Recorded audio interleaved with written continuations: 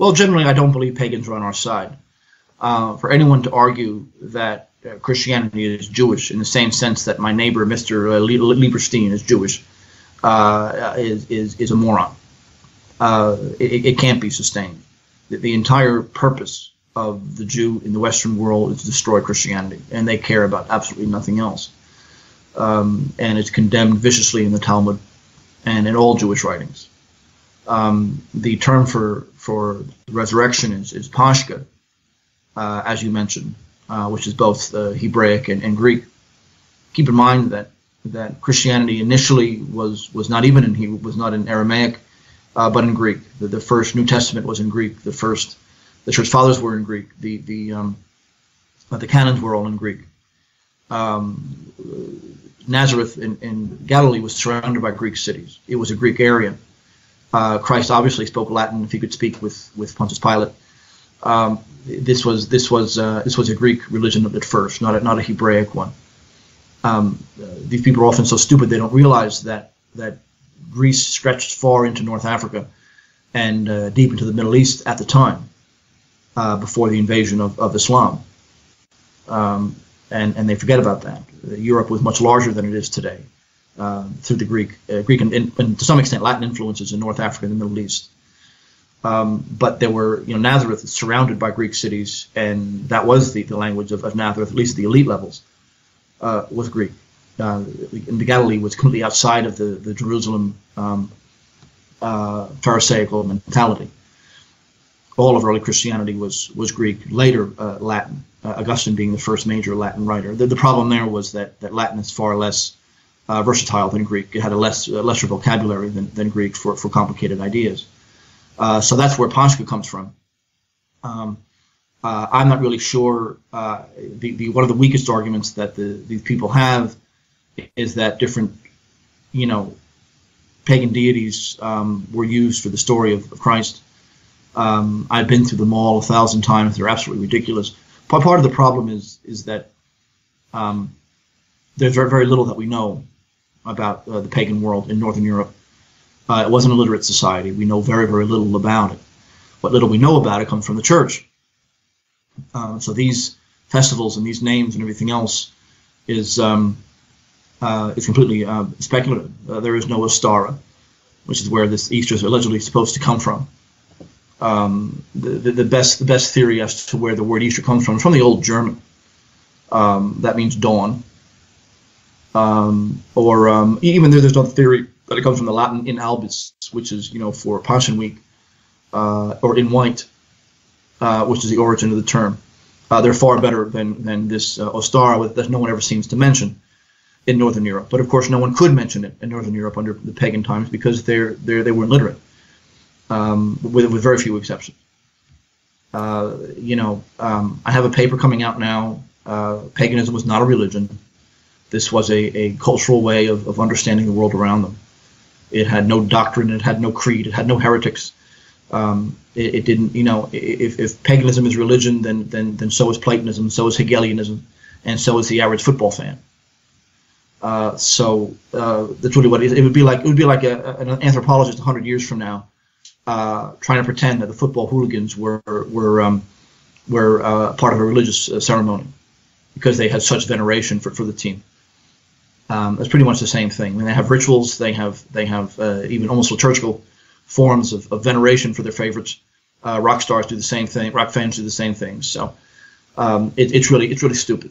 Paganism. I don't know what paganism is, and I've never heard a good definition of the term. It's just, but it's essentially a secular cultural anthropology, having nothing to do with religion whatsoever. And certainly in Northern Europe. When Gregory I sent St. Augustine into Britain, he said very explicitly that all the native customs that you see, you retain them, except for those that blatantly contradict the faith, which are very few. And there was nothing wrong with it. It was not seen as a religion. It was seen as just a local custom. The concept of paganism as religion actually came from Christians who wanted to kind of organize this foreign pagan idea into some kind of theology that they could fight. And but they had no conception of it. It was simply the day-to-day customs of the land, most of which was healthy and solid. Paganism can't be compared to Christianity. It can only be compared to any other philosophy, any other culture in the world.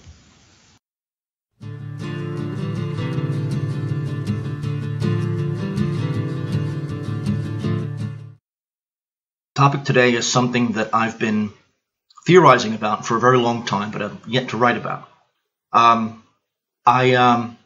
Over the years, I don't remember if I said this or not, but when I first started my doctoral program at Nebraska in January of 1995, I was extremely doubtful in terms of theology. I knew God existed. The Trinity made logical sense to me, in Hegelian terms, or even Augustinian terms. But the divisions among the Christians and even Islam bothered me. And I hated the idea that I wasn't certain. And it really did affect me. I lost sleep over it, quite literally. So from January of 95 to roughly Thanksgiving of 96, I read everything written on theology between Christ and roughly 300 AD. I'm a gifted. I was in a gifted school growing up because I read very, very quickly, so I have a leg up on it there. I was at the University of Nebraska, has one of the biggest, if not the biggest, research library in the Midwest. This is just pre-internet, and of course I was heavily trained in Plato and Aristotle. You need to know Plato and Aristotle before you could pick these guys up because they assume that you know. So I was in an excellent position to read them. Jewish, pagan, Christian, all sects. That's a lot of material. I lost 40 pounds. My mother thought I was going to die. I was obsessed. I had a girlfriend, I think, at the time who I forgot about her. I was absolutely obsessed. It's never happened before or since. I think I've told you guys this, but it's a very important part of my life, and I want to say it again. My mother even thought I'd gone crazy. And I said, well, if I go crazy, I go crazy. My sanity is less important than the truth here. The truth that the entire civilization used to be based on. Not to mention the fact that I was a historian, so this wasn't exactly some eccentric drive. This was right in my field. And I don't even remember what it was, but in mid-November of 96, I closed the book and I said, the Greeks have it right. And I got the first good night's sleep I had in a long time. And I've never deviated since then. I know that the Orthodox Church is correct. I don't believe it's correct. I know it's correct. I've read things that people don't even know exist. I've read the entire Talmud. I've read everything. But there is one loose end, more than one, but this is one that always bothered me, and that's what paganism is. I have never received a competent definition of pagan in my life. There's no pagan creed. There's no pagan synod. There's no pagan heretics. There's no pagan scriptures. So what the heck is it? People use the term often, but when I ask them what it is, they're all over the place. I found it odd that Greeks allegedly believed in gods that lived on Mount Olympus, even though they could see Mount Olympus from parts in Greece. The fact that we use the term God for both the God in heaven, Yahweh, on the one hand, and Zeus and Hera on the other, is very unfortunate. It's unfortunate because it gives people the impression that Zeus and Yahweh have anything in common, theologically speaking. They don't. Hesiod, when he wrote his Theogony, did not say that he was, like Muhammad said, a harbinger of truth, a divinely inspired prophet. He said nothing of the kind. He was simply collecting older tradition and, just like Ovid much later on, systematizing it. These weren't meant to be believed. That's why these stories changed all the time. That's why Rome could bring different gods in from different parts of the empire and have it not bother them. This is why it didn't matter. That's why there is no creed, because there was no belief here. It was a purely naturalistic approach to things. And so that has to be the case. We use terms like religion and worship very sloppily. I could picture an anthropologist 1,000 years from now, if there is such a time, looking back at us and saying that they had this religion and they show someone in front of a screen rooting for a football team, or that the Statue of Liberty was a goddess, or that saluting the flag before the day starts in school, that this was a liturgical event, and concluding that this was a polytheistic society. because of that and all the celebrities and everything else. Well, that's intolerable because that means that the word religion and worship is covering such a massive amount of phenomena that it has no definition. So we need to be very careful here. Greeks didn't see Aphrodite in the same sense that Christians look at God the Father. They're not gods in the sense that a Muslim will see Allah.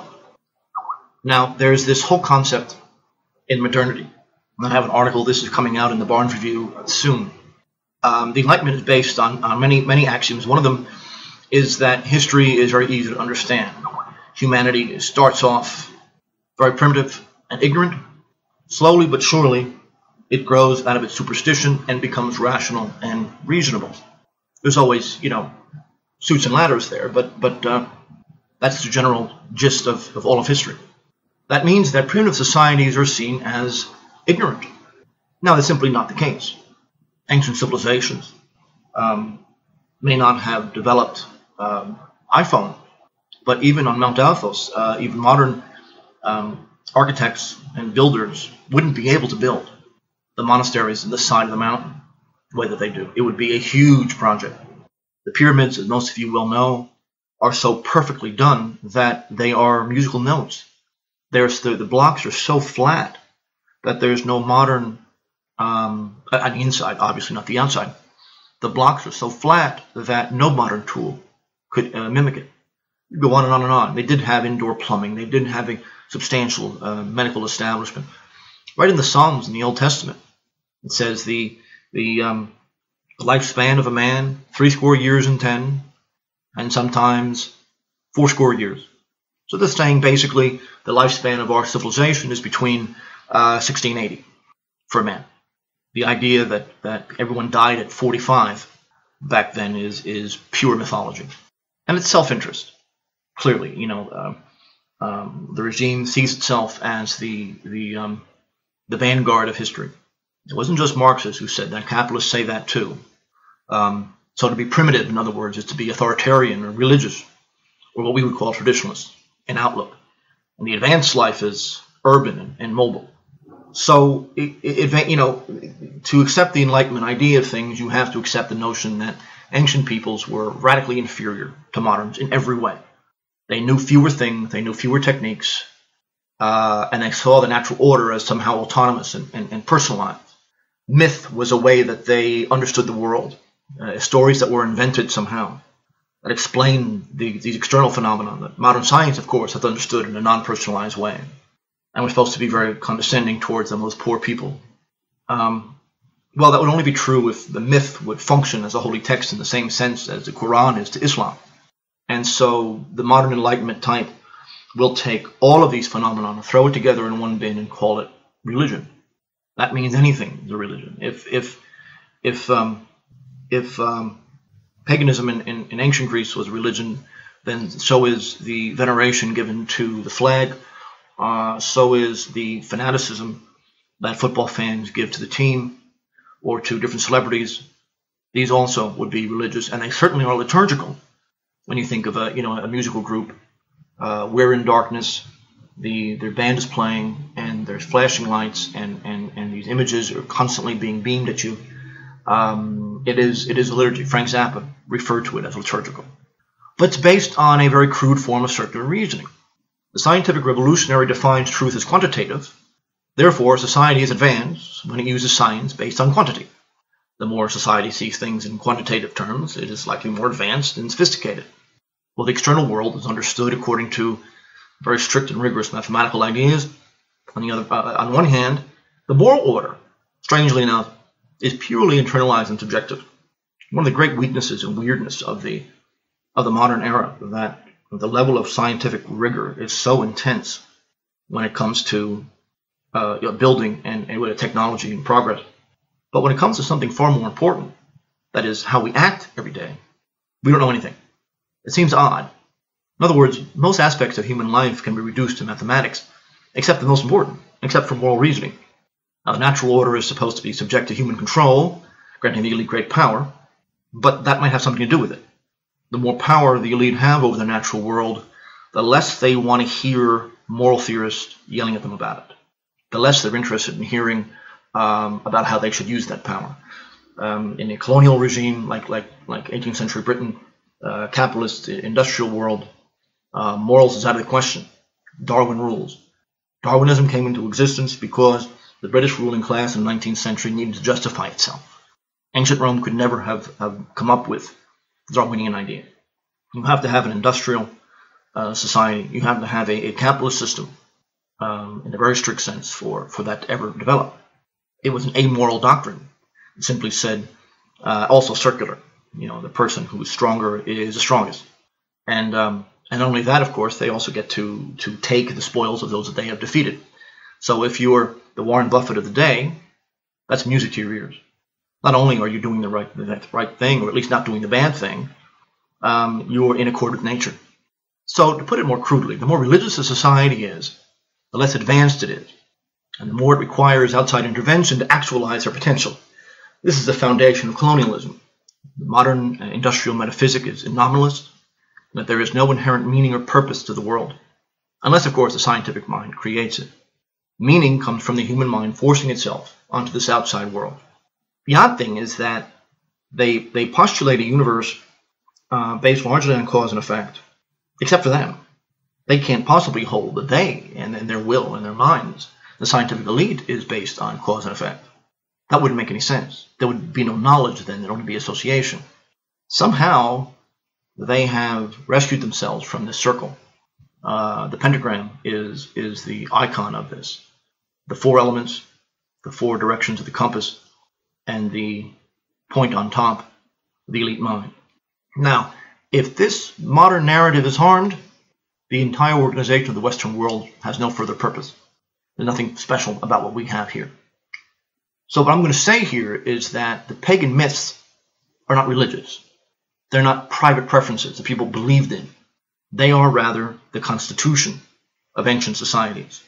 They weren't believed as true or false or real or unreal, but they were the expression of the ancient world's very conception of truth. They're the foundational texts of a society. The intellectuals in Greece and Rome didn't believe, and the Stoics made this very explicit, that there was a Jupiter controlling things. They didn't believe that. These were archetypes. Gods were always meant to be an expression of society's identity. They were civic expressions. They're gods that were worshipped only in the sense that Superman is worshipped among young Americans. The Statue of Liberty is a goddess in the ancient sense. She might be the expression of the American view of liberty, but not a real woman. The Pledge of Allegiance is not a liturgy, but it is a religious text if we see it from the ancient point of view. The gods are archetypes and symbols of very profound social truths learned from experience. They are not actual people. They didn't worship them in the sense that a Christian will worship Jesus, or a Muslim will worship Yahweh. That we use the words God and religion and worship and veneration to refer to both phenomenon has destroyed our ability to see ancient societies accurately at all. The use of the term religion has really reached absurd levels of elasticity. I was brought up to believe Eric Clapton was God. Rock concerts are liturgies, but you wouldn't call it a religious experience except in the most creative sense. But then, I read G.M.A. Grubin, one of my favorite Plato expositors, and he made a simple comment. He says, quote, "The Greek theos and the English word God are by no means synonymous," end quote. Thales, for example, used the term theos to refer to any substratum on which the world was founded. So the archetype of water, not literal water, again, he didn't believe literal water was the foundation of everything. Thales believed the water as an archetype, but he referred to it as theos. He didn't say it was a god, but that's the word he used. And the ancients had a tendency to personalize scientific ideas, civic ideas. That doesn't make it a religion. B.B. King's guitar Lucille would then be a god, if this is how we're going to define it. B.B. did not believe his guitar was a person. Playing it with feeling is not a form of religious devotion, and neither are the fans when they put pictures of it on their walls and treat it with great respect. Olympus was visible from many Greek cities. They didn't see anything up there. That's not the point. The only thing that keeps modern scholars from making this elementary distinction is a prejudice that ancients were primitive, and hence they were apt to believe these tales as literally true. If this prejudice is dismissed, the myths would be seen as civic forms of self-expression, not religious liturgies. So when a middle-aged concertgoer says Eric Clapton is God, they're just being enthusiastic, not religious. But Eric Clapton being God is very similar to how the ancients would view their gods and goddesses. He is part of an American pantheon, an English pantheon. The characters in Hesiod's compilation are manifestly scientific and philosophical concepts. He says so. I mean, the ultimate conclusion is transcendent categories of reason must be ascendant against self-interest and emotion. Self-interest and emotion are the traits of the titans on earth. The gods represent that which is higher. Paganism has no theological identity, no definition, no doctrine. It's because it's not a religion. There's no creator God. Remember, we're not talking about arranging pre-existing matter. I've been through the ancient texts in Egypt and Greece. There is not a whole lot of them around. The pyramid texts, of course, have been preserved because they're indoors. But they don't have any heretics. Now, what we have outside of the pyramid texts are fragments. And they've always changed, as Ovid will tell you, depending on social circumstance. But for a Roman Catholic, any change in doctrine is a step away from the truth. The concept of a God being real means something very different in an anomalous society, very crude, A equals A kind of society, as the ancient societies, quite frankly, were far more sophisticated intellectually than what we have today. So, because we use religion and God in both cases, it's very easy to see them as one and the same thing. Let me quote Swedenborg here. He says something very similar. Quote, "The idolatries of nations in ancient times originated in a knowledge of correspondences, since all things visible on earth correspond. Thus not only the trees, but all kinds of beasts and birds and fish and all other things. The ancients, who had a knowledge of correspondences, made for themselves images corresponding to heavenly things, and took delight in them because they signified such things as belonged to heaven and to the church. When the knowledge of correspondences had perished, their posterity, because these images and figures had been placed by the ancients near the temples, began to worship them as holy, and finally, as deities." In other words, only the most crude, that's the end of the quote, only the most crude would see it. I mean, I'm sure the simple people saw them as literal beings. Maybe some of them did. Correspondence, in the way that Swedenborg is using the term, it means a rejection of nominalist ontology. Symbol is not the opposite of the substantial, it's a gateway to the substantial. It's an expression of the outer contours of Platonic form. That's what these gods were. It was a way to express the forms, eternal truths, in human terms, in poetic terms, in terms that people can easily read about and like and understand. Let me go back to Grube here. And this is the most important citation I have here. This is in his book on Plato. Plato's Thought, actually, page 150.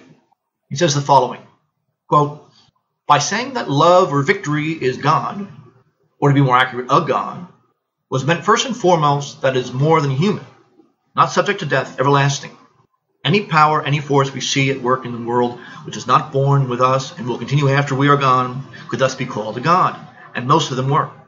In this state of mind, and with this sensitivity to the superhuman character of many things that happen to us, which give us, it may be, stabs of joy or pain, which we don't understand, a Greek poet could write lines like, 'Recognition between friends is theos,' or 'recognition between friends is God.'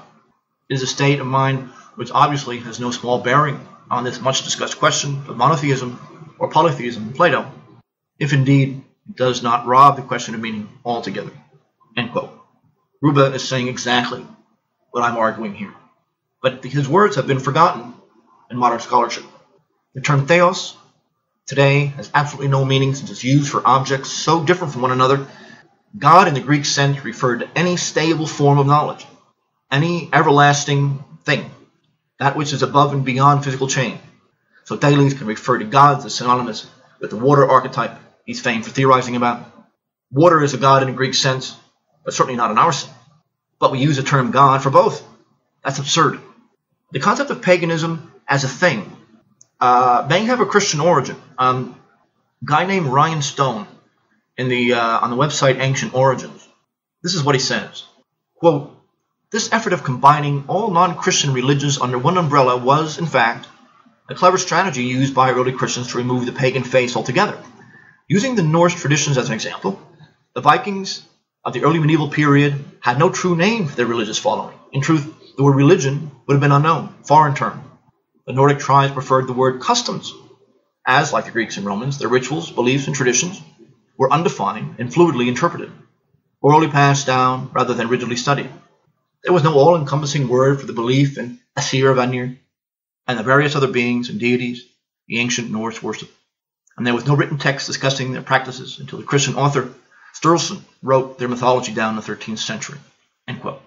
Concept is Christians, they're missionaries. In order to make war on the belief systems that they were evangelizing, had to give it some kind of a veneer of unity. They needed an easier target to attack. So paganism became almost a counter church. Almost all terms in theology here are anachronistic. Romans held that gods ruled the earth in the same sense that the law of gravity rules downward velocity. That's what I'm trying to say here. Jupiter defined and symbolized the office of the emperor and was not a being in his own right. There's still history professors claiming that Romans thought the emperor was a god. Well, did anyone notice that the emperor died? That he made errors? Did anyone notice that this god could easily be overthrown? Are we to believe that the leadership of the Roman Empire, its senate, local nobles, elites, were incapable of noticing these things? Obviously, the term divine is not used in the same way St. Paul uses the term. So how's it being used? The emperor was divine in the sense that his role as conqueror of chaos was a recapitulation of the architecture of natural law. The notion of a civilization was the opposite of chaos. The world never referred to any world as a technical term, never referred to everything in existence. But to talk about the world only referred to the civilized world that was comprehensible to those living in it. There's a work on Roman religion by Wagenwort. Let me cite it here. And this is yet another piece of evidence here. Quote, of the meaning of the word pious and pietas, Vassala says that the Romans meant the conduct of a man who performed all his duties towards deity and his fellow human beings fully and in all respects. As pietas adversus Deus, piety towards the gods. He goes on to say, the concept comes very close to religio, which gradually replaced it to such an extent that pietas came to denote in a more restricted sense the fulfillment of duty and virtuous behavior of men to one another, and particularly between blood relatives and relations by marriage. End quote. We have something else, though. In the Institutes of Gaius, we read this, quote, subject to divine right are res sacra and res religiosia. Sacra are those consecrated to the gods above, res religiosia to those dedicated to the gods below. That alone is considered sacrum, which has been consecrated under the authority of the Roman people, for instance by lex or senatus consultum, passed to that effect. On the other hand, a thing is made religiosum by the act of a private person when he buries a corpse in his own land, provided the dead man's funeral is his affair.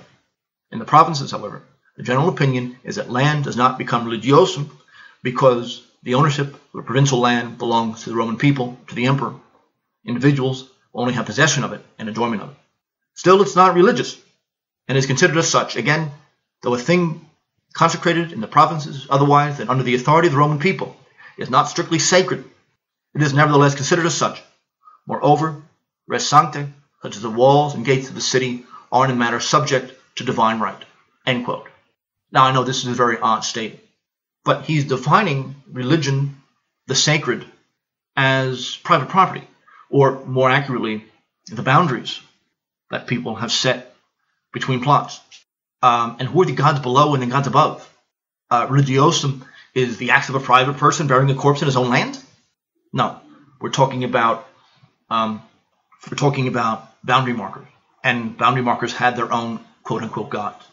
Obviously, we're not talking about sacred and religion and everything else in the sense that we use today. That is not how they use the term. It's not a religious concept. Now, what is Gaius saying here? The sacred refers to the setting apart of something for a fundamentally definitive use. Sacred means set apart. That's all he's talking about here, plots of land. The Roman people are the arbiters of the sacred. That proves it's not a religious concept. Since revelation can't come from popular acclaim, something becomes religious when a corpse is buried on the land. The land is then set aside for the purpose that has nothing to do with economics, farming, or any other mundane concern. The dead are those that make a mundane pursuit possible at all. A religious object is one connected to the dead. Further, the veneration of the dead was identical to the veneration of tradition. The dead referred to a very real, practical link connecting the living to natural law, whose precepts tradition makes manifest. Now let me clarify here what I'm trying to say. The term sacred means set aside. This is what the early Roman law, and even in the empire, referred to as something as sacred when it is set aside for a specific purpose. Now, I quote the Institutes of Gaius, which is essential, of course, because he mentions the burying of corpses on land. This is the setting aside of a plot for the burial of the dead. But the burial of the dead, in a non-nominalist society, has an eternity of meaning. It's tradition. It's a link between the past and the present. The dead are never really dead. They're a part of us. Veneration of the dead is veneration of tradition. This is what they're referring to. It is a secular, naturalistic concept. The point I'm trying to make is that piety in the Roman Empire, religious ideas, were really the following of natural law, which of course has a superhuman origin. If natural law exists, if eternal truths exist, then a lawgiver must exist that's capable of creating such things. Laws are not inherent in matter. They can't evolve, because they'd have to evolve precisely at the same rate everything else in the cosmic ecosystem. The laws of evolution don't evolve. Sometimes the terms like venerate are confused with worship. The latter is personal and places a deity in a position of manifest superiority. Somehow we're dependent on it in a radical way. Piety, religion, the sacred. This is about tradition and natural law. The fact that it gets personalized, and remember, boundary markers also had patron gods. The god of the boundary marker. All right. Obviously, we're not using God here in the sense that a Christian will use when referring to Jesus or something like that. And so we're getting the impression here that we're using the term religion in two very, very different senses, and it's damaging how we view the ancient world. Paganism is not a religion. Paganism is a poetic and philosophical approach to the world. Paganism doesn't confront Christianity. Paganism, may confront Hegel or a poet of a different era, but it's not a religion. Plutarch is someone else who argued this pretty vehemently. He says the following, quote, "The wiser of the priests call not only the Nile Osiris and the sea Typhon, they simply give the name of Osiris to the whole source and faculty creative of moisture, believing this to be the cause of generation and the substance of life-producing seed. The name of Typhon, they give to all that is dry, fiery, and arid, in general, antagonistic to moisture." End quote. These aren't exactly liturgical or religious concepts. This is one of dozens of examples where Plutarch makes the argument that these gods were never meant to be seen as beings. They were symbols of tremendous social significance. To worship is essentially expressing your loyalty towards one's civilizational constitution. The human mind seems to have this drive to personalize everything. This is one of the reasons that monarchy is such a natural form of government, because we personalize everything. Only in the modern era, and only in the West, are things apersonal, non-personal. In fact, the Western scientific establishment is eccentric in that it defines truth. One of the attributes of truth is that it has nothing to do with personality. The minute you personalize something, it becomes myth. Let me give you another example. John West, in his book on ancient Egypt, the book, actually a very interesting book, The Serpent in the Sky, The High Wisdom of Ancient Egypt, page 131. He says the following, quote, "The image is concrete, bird, snake, dog, etc., and it represents a synthesis, a complex of qualities, functions, and principles. Careful study of the symbols usually reveals the reason why the given symbol and not some other was chosen. For the bird represents the volatile, the spirit. The stork, which returns to its own nest, migratory bird par excellence, is the bird chosen for the soul. The serpent symbolizes duality and dualizing power. The dog symbolizes digestion. Given the dog's preferences for carrion over fresh meat, the choice of this symbol emphasizes that aspect of digestion, which is the transformation of dead matter into living matter. So Anubis, opener of the way, presides over the deceased and takes part in the ritual of weighing of the heart. Death is not an end, it is a transformation." End quote. This is what the gods are. There is an eternal concept, a concept that all civilizations, that the human mind is already shaped and functioned to understand. It has to be, because you find that in every civilization that's ever existed.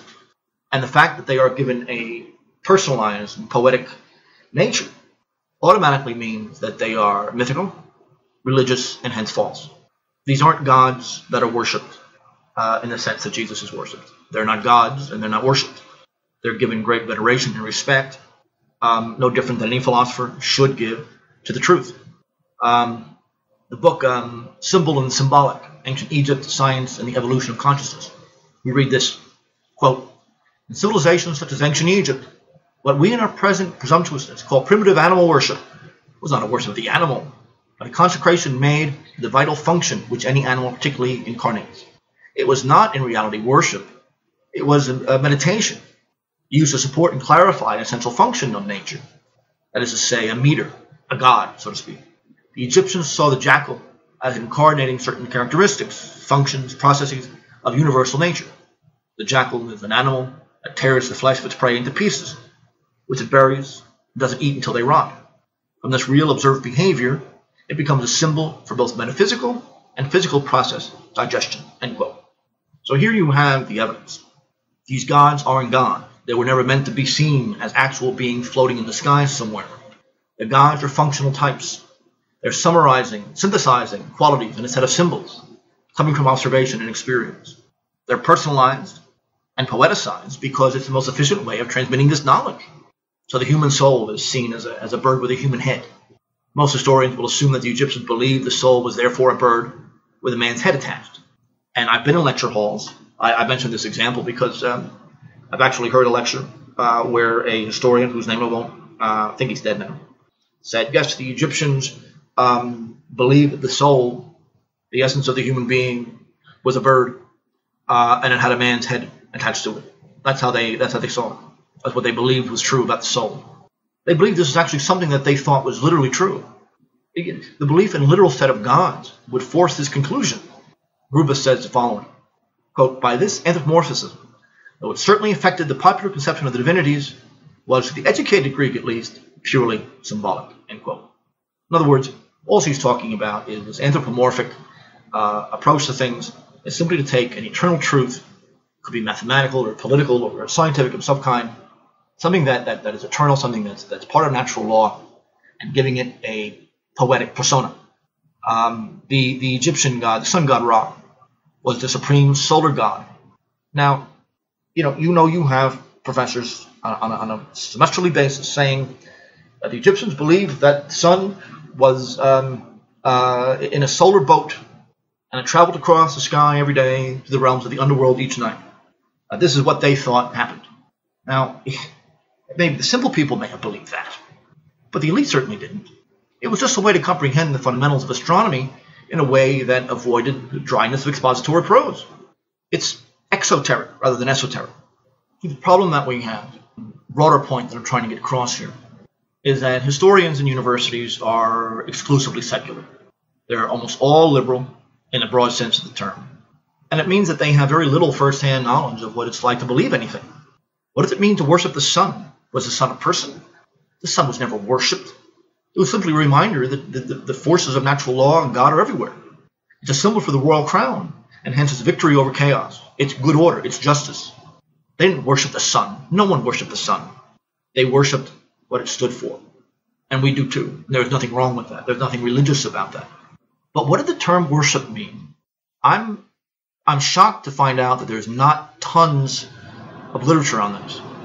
What does it mean when an ancient writer said that the Egyptian people worshipped X? Most secular historians have no idea what it's like to worship anything. So they use the words in the vaguest sense possible. And their audience is other secular historians. It's not a huge part, it doesn't come up. Worship in these stories seems to be faithful obedience, not personal devotion. Cosmic harmony, for example. It's not an inherently religious notion, but it was a scientific and metaphysical idea. So in the time of the pharaohs, the idea of Ma'at, M-A-T, was this cosmic harmony and justice. But it's also depicted as a goddess. Justice is a mere personification in Ma'at. The personalized abstraction is an important means of communicating its content. Ma'at bound all good actions into a transcendent conception of good. It's a platonic form, not a person. Ma'at is a daughter of the sun and the moon. No one believed the sun and the moon copulated and created this Ma'at character. It's nonsense. But historians have been saying this for centuries. What it means, and the only possible thing it could mean, is that good order comes from both reason, the sun, and feeling, the moon, the male and the female. It's a communitarian concept, not a literal story about an actual personality. The pharaoh did not believe that the sun and the moon had sex. Cosmic harmony can be approached by reason, and is a product of universal reason. Such a thing has to be depicted in accessible and personalized terms. Being the daughter of the moon goddess simply means that the cosmos is also based on harmony. The cooperation between man and woman is based in the family. Theory Bendrider says he actually, an article on Mot, the Egyptian word for order, also a goddess. He says the following, quote, Mot is at the heart of understanding Egyptian civilization in its entirety and is the foundation of its longevity. It is bound to and confused with ethics, including justice and truth, with universal order, cosmic order, social order, political order, and with social integration based on communication and confidence. The foundation of Egyptian cultural identity, Mot is a great creation of the thinkers of the Old Kingdom. It is she who ultimately offers an ideological setting to the pharaonic state, both at the level of justification of its existence and that of the rules which define good government. They didn't believe that Mot was a person. To talk about this cosmic order and to define it that way is the equivalent of symbolizing liberty with the bell in Philadelphia. You don't worship it, although in their minds, apparently that's what we do. Same thing with the Statue of Liberty or anything like that. Patriotic sites and symbols come complete with rituals and things that smack of religion but are not. But this is how human beings, universally and without exception, show respect to foundational truths. This is what religion, quote-unquote, is in the ancient world. Gods are not real beings. This is what makes Christianity completely different. The Israelite religion, Yahweh, completely different. These were real people. God the Father, Son, and Holy Spirit, they actually exist as real people. They're not symbols of anything. You can think of them that way. That doesn't take away the fact that they're actually people. And it's odd because we just want to say that the typical ancient man living in Athens worshipped Zeus in the same sense that a man in 19th century London worshipped God the Father. They had nothing in common. Those relationships had absolutely nothing in common in a theological sense whatsoever. And because of that stupidity and sloppy thinking coming from exclusively secular historians, we have a lot of problems. There is no such thing as paganism. There is no theology of paganism. This is not a theology. It's a naturalistic conception of things, as Gruber said, conception of the eternal truths. And every civilization manifests the eternal truths a bit differently.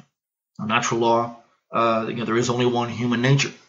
Our minds are created by God to express the truth and to receive this truth.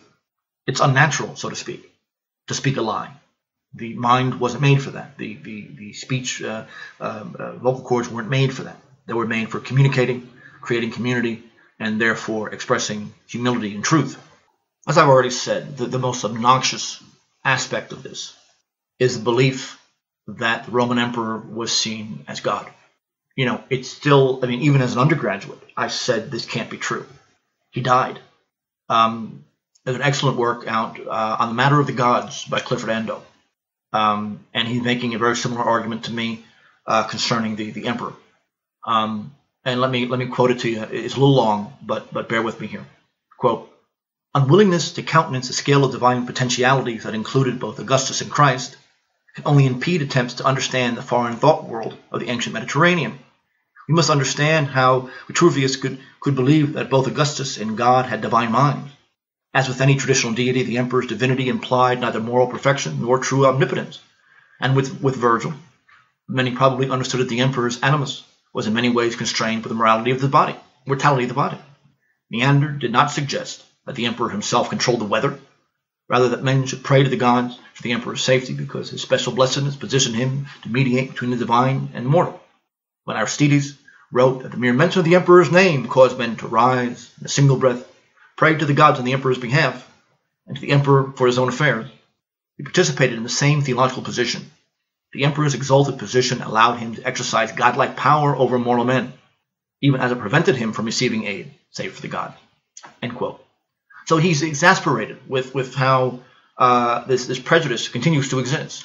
To call the emperor God only means that he was in union with the archetype, natural law that led some men to carve out empires in the wilderness. The world was in everything. When you use the word world, you see it even in the liturgical text. When Rome civilized the whole world, it says. They don't mean everything. The world was Roman civilization. The cosmos wouldn't mean everything. So for the emperor to rule the world meant to rule the expansion of Rome and her possessions that followed the natural order. Believe it or not, there are well-paid professors of history who believe that the Romans were so primitive that they didn't realize that there was a world outside Rome. Ando is seeking to protect the innocence of these historians. More than anything else, this example of the emperor as God shows how terms like God and worship have no relation to our modern understanding of the terms, and how there has to be a new vocabulary here. There was a paper from a student. I quote it. Let me quote it here. Quote, in order for the Roman people to be open to the idea of the emperor worship, the imperial cult had to appear to develop spontaneously as a unique Roman institution. Augustus began a religious revival to restore the Republic from the Civil War. This also served to explicitly link Augustus to the well-being of the Roman society. Through the use of religion, politics, and propaganda, Augustus managed to establish an imperial cult that recognized his divinity upon earth. He modified the conception of genius, which resembled the living spirit that was present in all living things, people, and gods. Augustus adopted the worship of his genius as a way for the public to unofficially worship his potential divinity. The worship of Augustus' genius did not make Augustus divine, but was a way to publicly acknowledge the spirit of the emperor. Sources tell us that Augustus decreed that a libation should be poured forth to his genius at every banquet. End quote. That is the most confused thing I've read in a long time. All this person is saying, the virtues of the emperor are tightly bound to the fortunes of the empire. Well, that's not interesting. Of course it is. In this work, the author refuses to define words like divine or genius. So you're dumber from reading that statement as you were before. Calling Octavian Theos is proof of the thesis here. The term didn't mean God in any modern Christian or Islamic sense. It was merely his spirit that all living things possessed. Alexander being a son of Zeus is not a claim that his mother was impregnated by the paternal archetype, which the author, by the way, implies. It means that the emperor's job was to conquer chaos and disorder as Zeus himself did. The terms divine and worship are misleading and very confusing. You have historians like Ramsay writing in the turn of the century. He says this, and again, this confusion really has reached absurd proportions. I'm a historian who's actually very well known. Quote, in no part of the world was there such fervent and sincere loyalty to the emperor as in Asia. Augustus had been a savior to the Asian peoples, and they deified him as a savior of mankind and worshipped him with the most wholehearted devotion as a present deity. End quote. This description is absolutely ludicrous if we use the terms in the sense we use the terms normally. Many people are saviors.